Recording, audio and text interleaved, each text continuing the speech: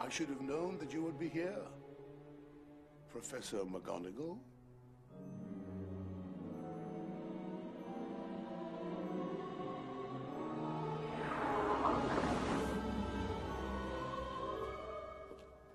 Good evening, Professor Dumbledore. Are the rumors true, Albus? I'm afraid so, Professor. The good and the bad. And the boy? Hagrid is bringing him.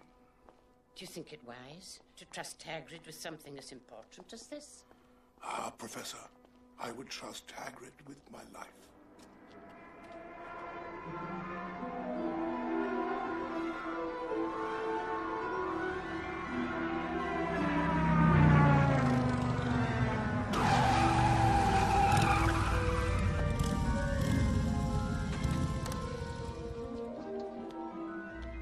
Professor Dumbledore, sir. Professor McGonagall. No problems, I trust, Hagrid? No, sir. Little Tyke fell asleep just as we were flying over Bristol. Try not to wake him. There you go.